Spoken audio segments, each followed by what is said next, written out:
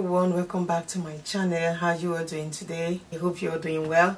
Thank you so much guys for coming back. In case you're watching me for the first time, my name is Cynthia. You're welcome to the family. Please subscribe if you have not done that, and to my returning subscribers, you guys are awesome. So in today's video, I'm going to be showing us how to make this short dress. So this is a requested video. Someone sent it to our Facebook group page, so I decided to make a video on it. So I'll be making use of 2 yards of crepe fabric, 16 inches by length. Let's get started. So we'll go ahead and fold the fabric. We'll be cutting out the front and the back together. So I'll fold my fabric into two, both the front and the back. This is the front and this is the back. This is my starting point. I will mark all the vertical lines.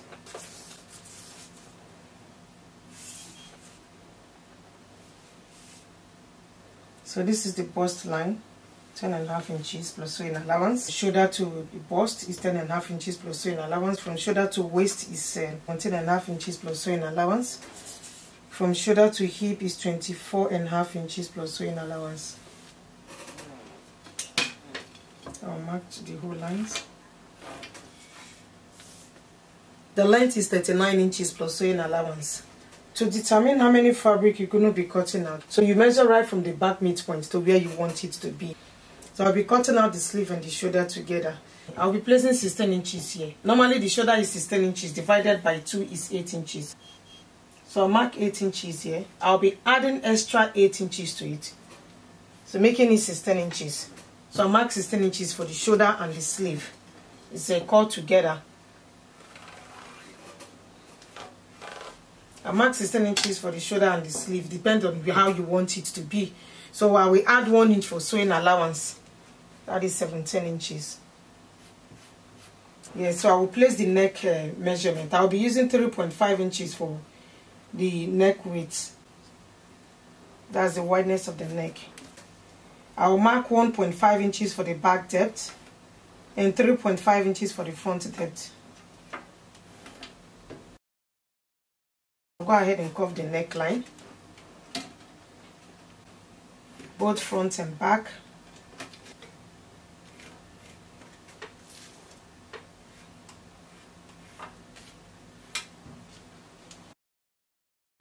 So I will go to this end here where I mark 17 inches. I will come down by 1.5 inches for shoulder slope.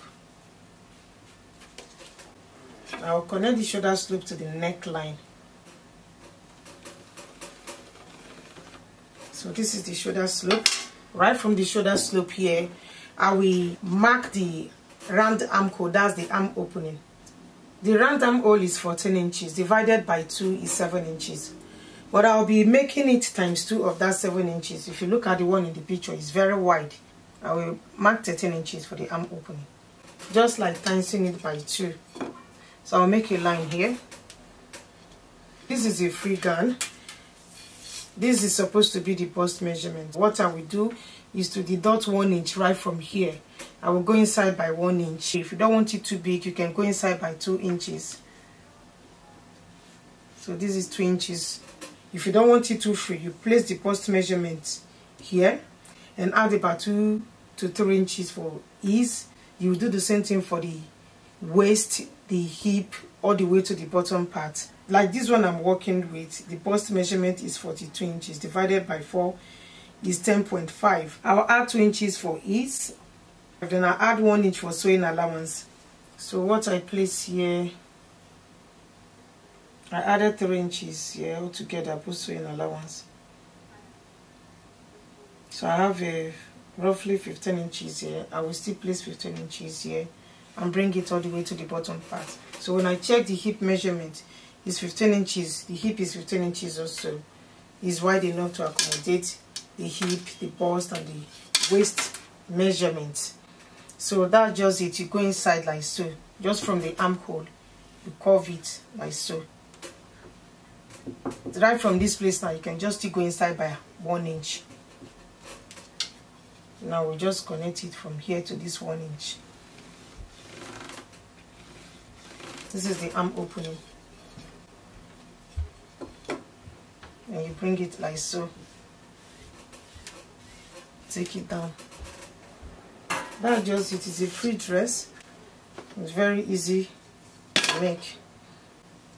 I'll go ahead and cut it out. It's either you place one measurement or you place the bust, waist, hip measurement and add about 2 to 3 inches for ease.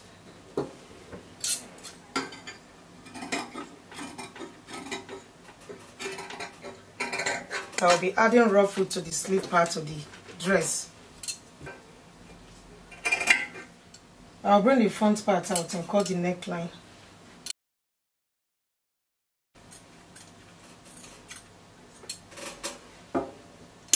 So that's just it for the cutting. What we are going to do is to join the front and the back together before we cut out the ruffle for the sleeve.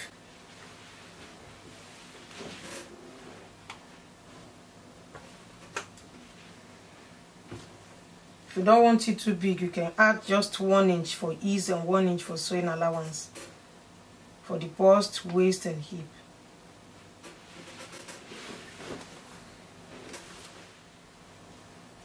So I will be cutting out the facing.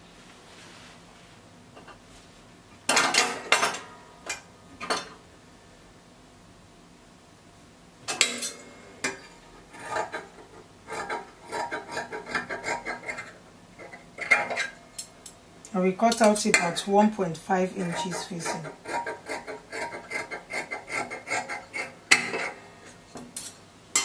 I'll do the same thing for the other side.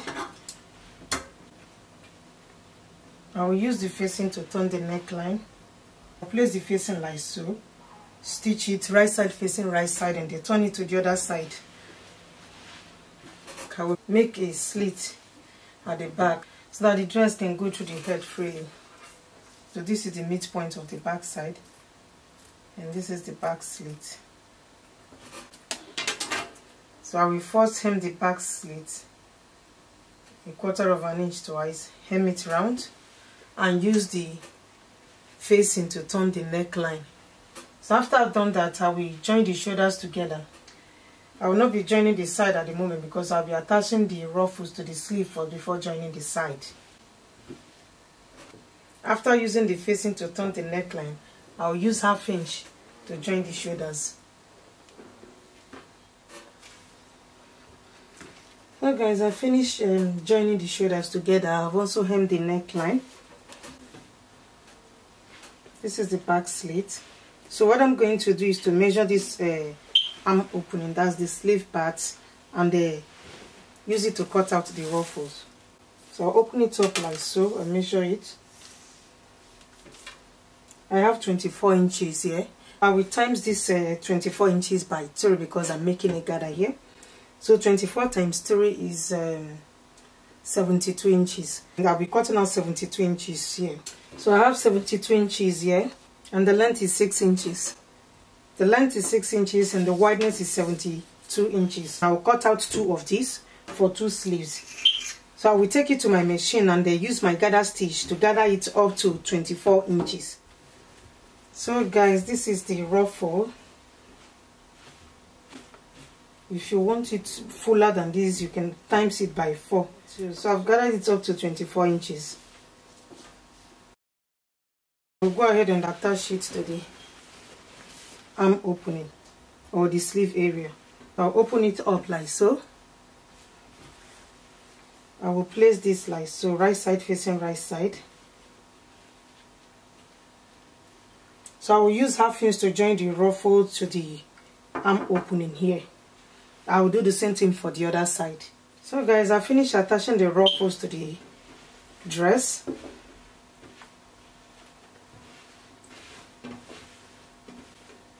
This is this side. Before you make the ruffles, make sure you hem the bottom to make. So we'll go ahead and then join the front and the back together. So I'll hem it with 1 inch right from here to the bottom part. I'll do the same thing for this side. I'll hem it from here and bring it down to the bottom part. So guys, we are done with the dress. I finished joining both sides together. So this is the sleeve.